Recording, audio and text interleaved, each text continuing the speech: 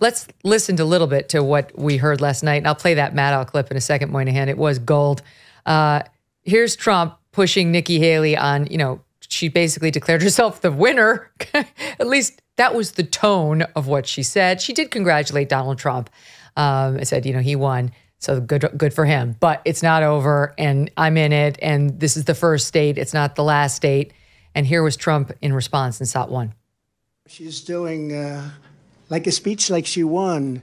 She didn't win, she lost. If you remember, Ron was very upset because she ran up and she pretended she won Iowa.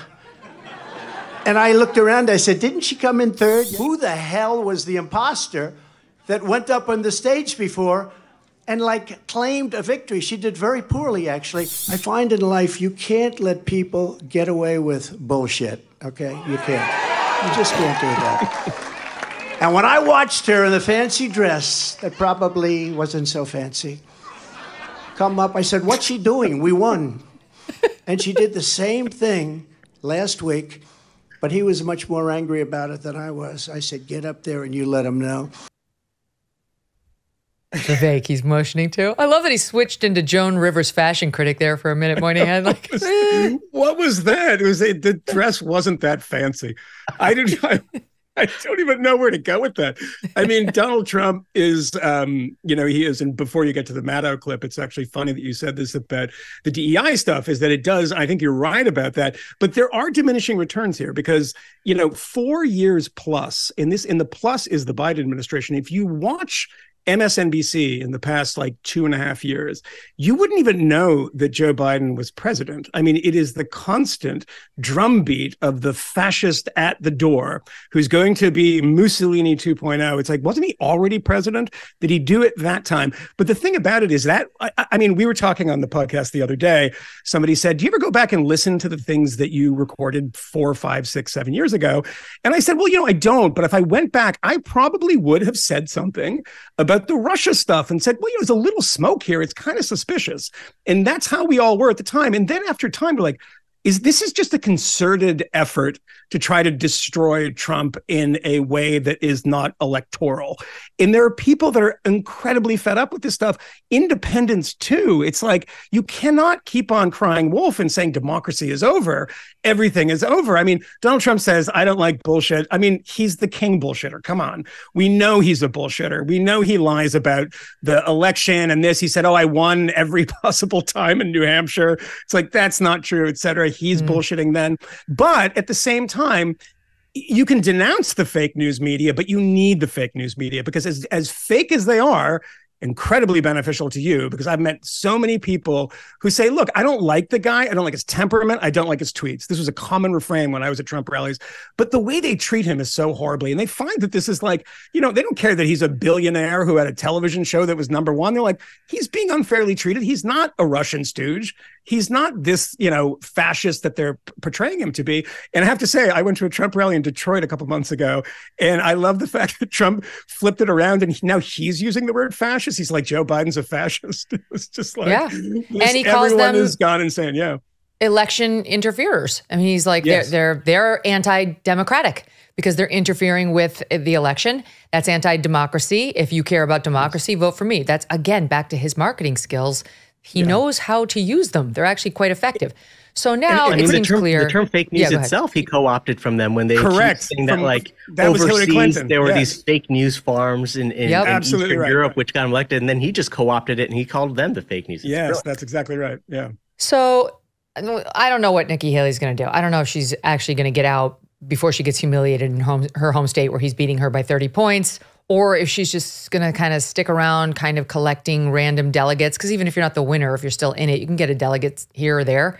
So that if Trump goes to jail or, God forbid, dies, something like that, she can be like, here, I have the next most delegates. As if that would entitle her to be, that's not going to be how it works if one of those things happens. But I have no idea what she's doing, but it's over. She's done. Yeah. So we can pretend as long as she wants. It's obvious what's happened here. He's won. So now what's happening around him and the messaging is kind of interesting. So I'll give you a couple of examples.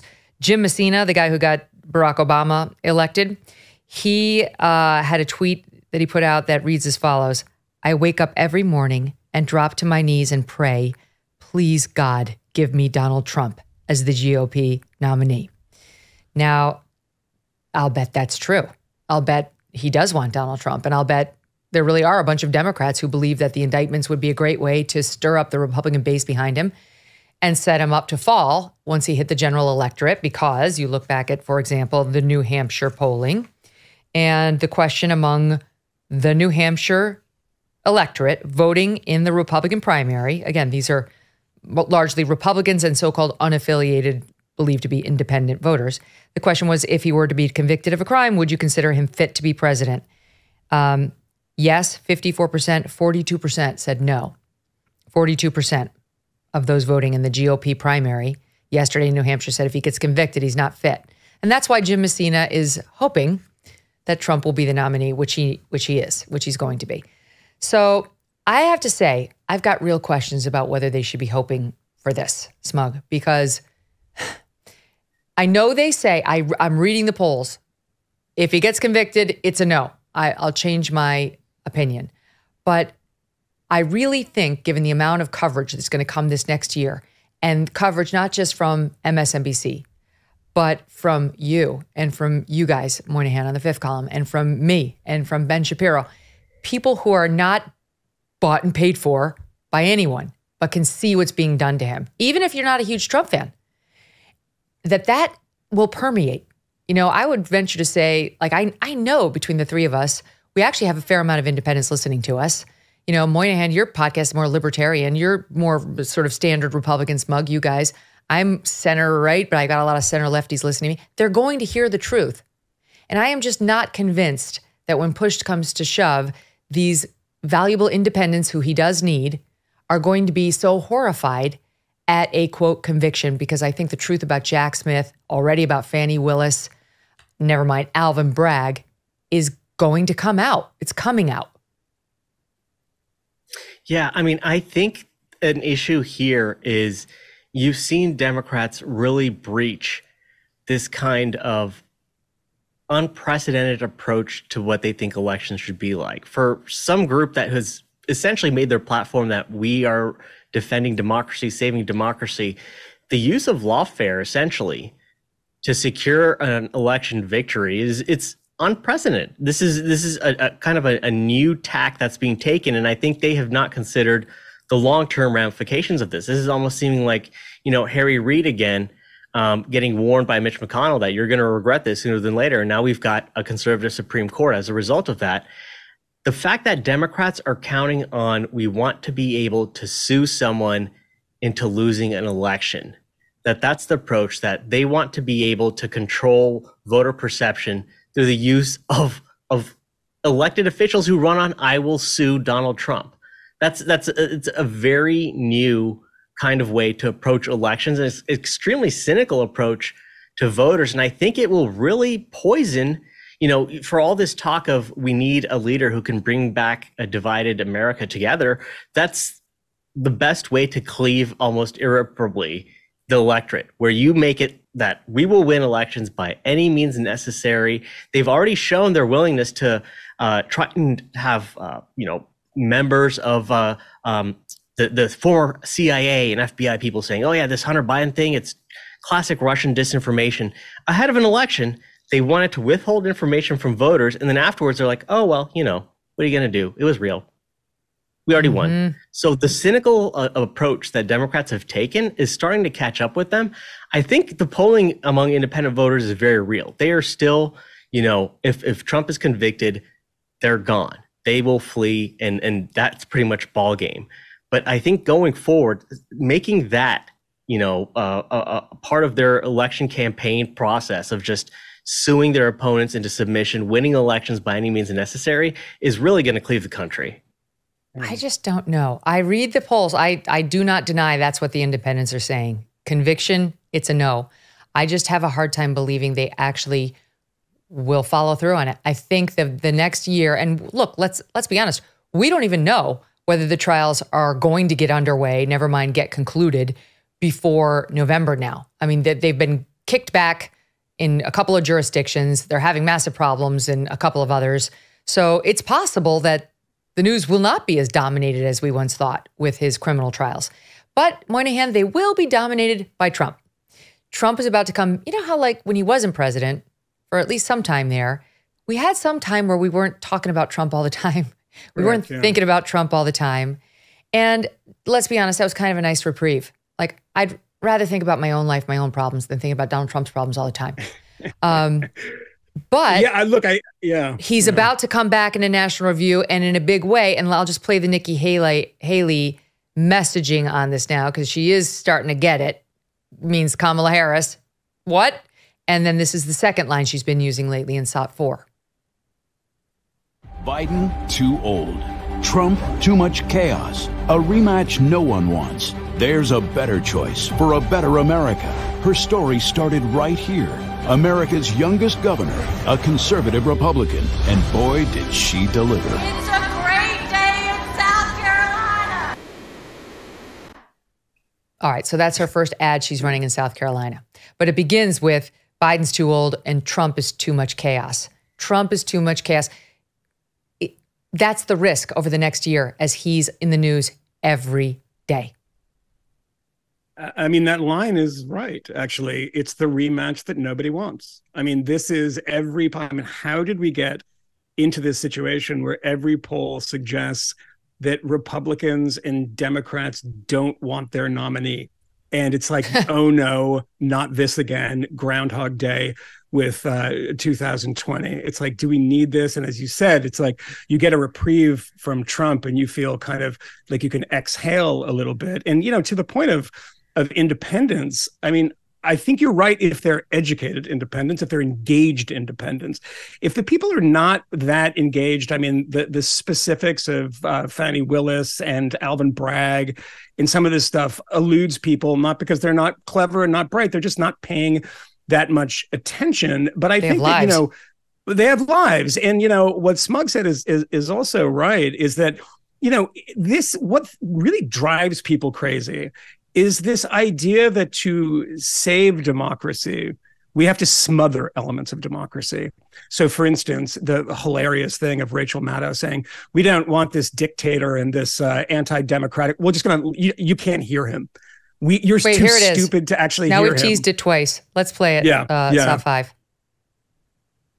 We're expecting Trump to speak momentarily. We are going to go to those remarks to see how he uses this moment, yourselves. at least. At first, we'll see how it goes. Again, this is a decision that is one that we consider to be an open-ended, live decision. Let's go to Trump headquarters right now in Nashua, New Hampshire. You know, we won New Hampshire 3 times now. Three. We win it every time. We win the primary. We win the generals. Wow, so there we go. So this is part of the issue here. The former president has opened his remarks tonight once again by proclaiming falsehoods about previous elections. This is what makes it hard to take his pronouncements live. We'll try again, though. Here we go. You have oh, my God. Oh, Moynihan. I want you to cover your children's ears. I know a lot of 8-year-olds are listening to Megyn Kelly Show, but how actually I have some. I know. How the hell, let me correct that.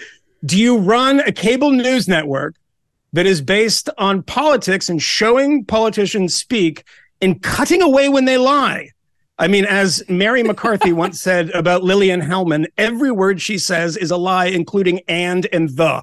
This is what happens with politicians. They lie. But why are you so specific about protecting us from this person? It is so condescending to listeners, to viewers, to voters that you can't make up your mind.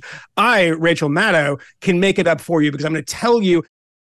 Here's a great New Year's resolution. It's not too late that you can actually keep, even if you only have 3 minutes in the morning. Introducing Gen 90, the new instant wrinkle treatment from Genucel. Genucel says that Gen 90 can reduce the appearance of wrinkles anywhere you use it. Eyes, forehead, crow's feet, laugh lines, and it can start working in seconds. Genucel says Gen 90 is 2 generations better than any immediate effects product, which is already super popular, and years ahead of the skincare market. Gen 90 technology is luxurious, nourishing, and silky smooth. And best of all, it starts working instantly. There's a reason why Genucel has so much more customer loyalty compared to other skincare brands. Gen 90 is on sale right now at Genucel.com, and it's included in their bestseller package. Don't go overseas to get harsh procedures for thousands of bucks. Try Gen 90. The results are guaranteed, or your money back. What do you have to lose? Make your fine lines and wrinkles disappear. And for the first time ever, order Gen 90 with every most popular package for over 70% off. Genucel.com/MK60. Genucel.com/MK60. Hey, thanks so much for watching. If you like what you just saw, hit the subscribe button for more clips and full episodes.